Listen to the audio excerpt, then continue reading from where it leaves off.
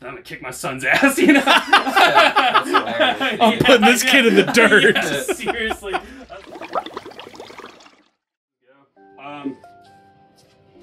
Come on. You know you remember that. God, it's so beautiful. We actually, there was like our house christening party, right? It was like we opened a Lord of D one of these. Like you can see how this one's starting to peel a little bit. The other one was like completely. It was so bad that I was like, "Is this shit fake?" Like, and so we opened it. It wasn't, dude. You remember what we pulled? Yeah, it was amazing pulls. We pulled a Change of Heart. Yep. And we pulled a Dark Hole. Yep, exactly. Ooh. Yeah. Change of Heart's like that's an amazing card. Yeah, it's like one of the most nostalgic. It's in here somewhere. There's would have been one of these since they're meant. Oh yeah, it was like in perfect condition. Yeah, I know. God, it's so pretty. It's original. You can tell because they say magic card, not spell card. So it's original. Didn't they get in trouble with that? It's, you know, there's nothing official from Konami, but yeah, why else would they change that? You know? I don't know why else you would fucking change that. Best set of all. Fuck, it's hard. Like, as a kid, this is my favorite set. But as I get older, I feel like Labyrinth of Nightmare or just LOB is my favorite. Invasion of Chaos, dude. Only one Chaos Emperor. I need more. I have all of them in first ed, though. Do you really? Yeah. I know you had two. I have a full playset now. I was about to say, I've seen you pull a few. Yeah, those are the Korean ones.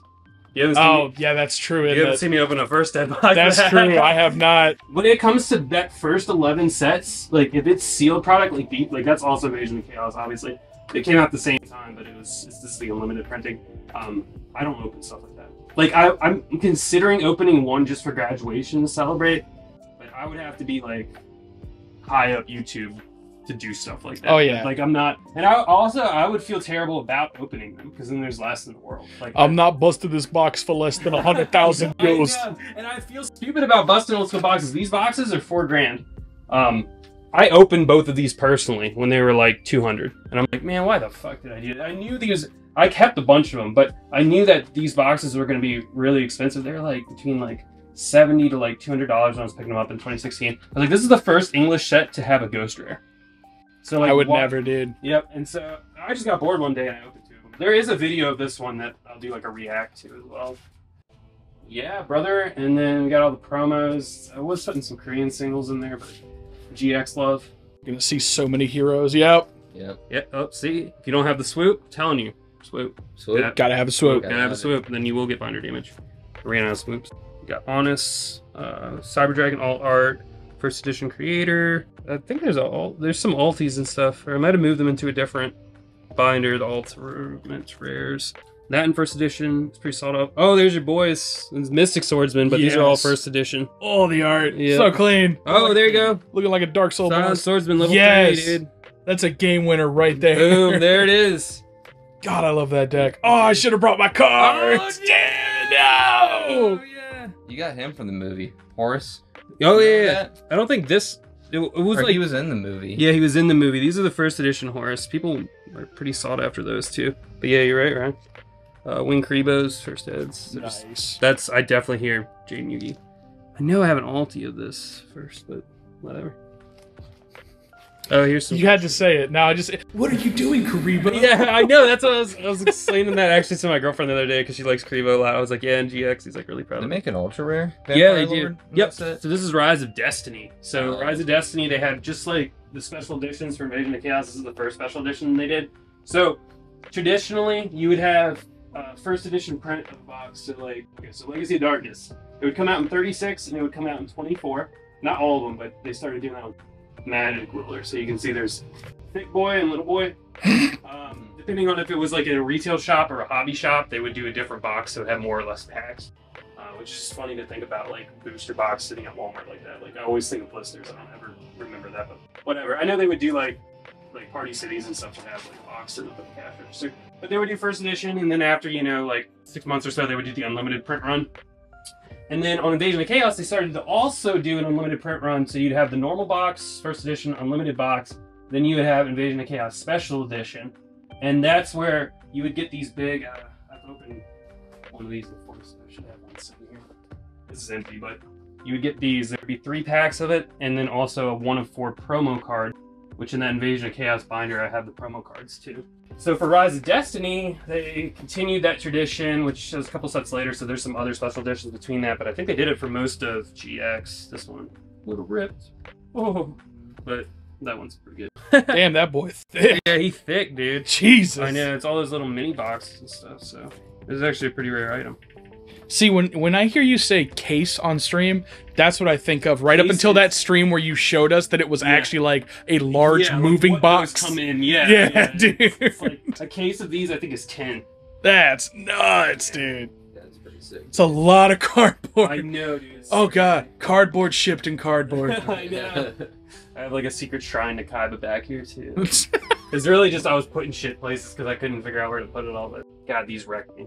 They literally wrecked my ass. Like I have bought like a case of these. I still have not pulled anything worthwhile. Like I got like one Venusaur. I was just like, each one of these boxes is like $80 on pre-release. I was just like, fuck it. I'm just gonna like let them sit there, you know. No, dude, not a chance.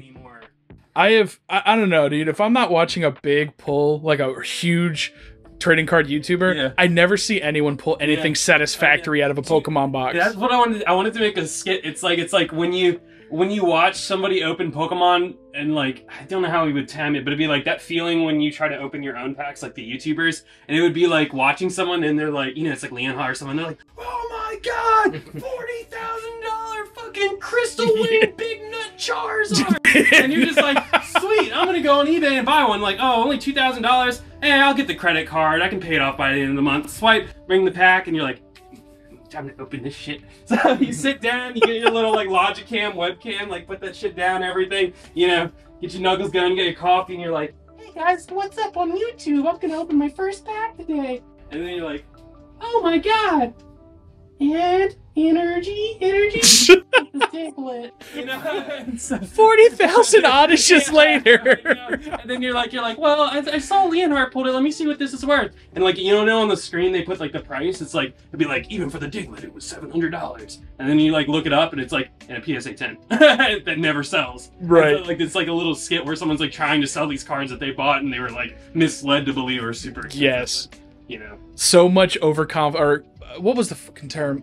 Card overconfidence. Yes, absolutely. Yes. That's a great term. And then, you know, or like when I'm opening those cases, right? Like on stream, it's like, oh, damn, this dude must be rich. He's buying all these cases of shit. And it's like, meanwhile, I'm just like, that was over. There's trash everywhere. And then I'm like, okay, I'm going to have to spend the next 50 hours like listing all this stuff and like hope that it sells. And like, you know, if I'm like down $300, like I'm going to have to compensate for that and, you know, slowly sell things, maybe hold there. It's like, People don't even know. Literally pennies on the hour for what you do, how much work you put into it. Yeah, just for that moment of opening stuff. It's funny because it's like that's how much we love, you know, doing this stuff.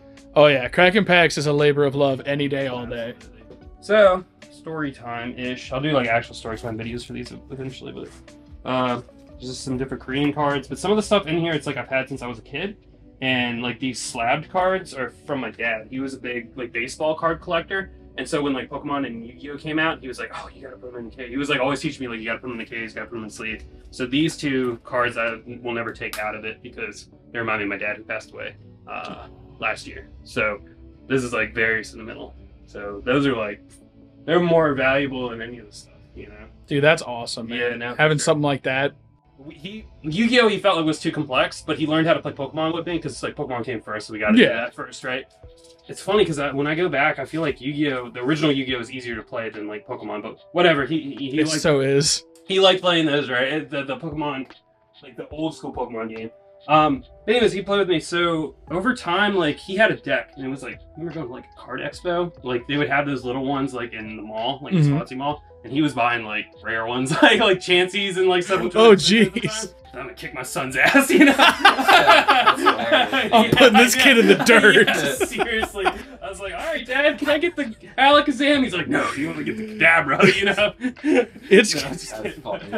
It's gonna be a force of will for me not to name this video. I'm gonna kick my son's ass. Dude, my favorite quote of the day. Yes. Like that. But anyways, I found like half of the deck at one point, and I rebuilt it. And I showed it to him like 2 years ago. I was like, hey, check this out. And he's like, oh my god, like I can't believe you still have this. I was like, Dad, I rebuilt this deck. I found half of it in a thing, and I like filled in the rest with it. The only card that's not in there is there's a Charizard game. That's obviously the one in the case now. Dude, that's still so awesome, man. These are not from my childhood. These I bought a couple years ago. Those are original base set. Those are base set. Yep.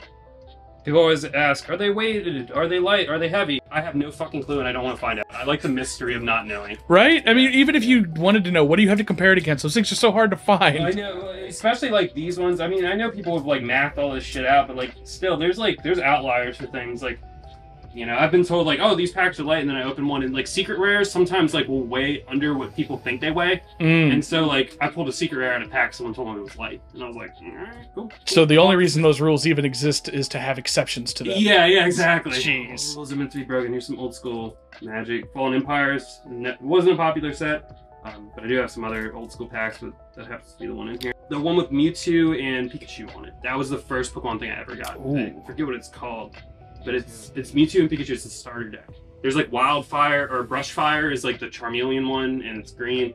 Pikachu one's called like Pokemon Collectors. Like, you're like, oh, duh, it's that. But I can't remember. It was essentially, we looked everywhere. Pokemon was like, as hot as Pokemon was in the pandemic, it was the same thing when it first came out. It was like trying to find the cards was a nightmare. I never had a chance. Like, all of this is alien to me. I never interacted with any boxes of Pokemon cards when I was a kid. I built everything from just playground trades and neighborhood kids. That's awesome, dude. Yeah. I saw someone trade this base set Charizard for a first edition and this is like substantially more expensive than this in an unlimited. You know, so like obviously this is first edition of Shadowless, but I saw that happen. I was just like, everyone was hyped at the time. They were like, yeah, dude, who would want the Charizard? Nobody gives a shit anymore. Oh no, I did this backwards. There was a Charizard that was first edition Shadowless. I was about to say. Yeah, first edition Shadowless, and he traded it to a kid that had an unlimited one of these. Ooh. Oh no. I know. Oh, God, I love cards. I know, man. Here, Chip, you can put these in here.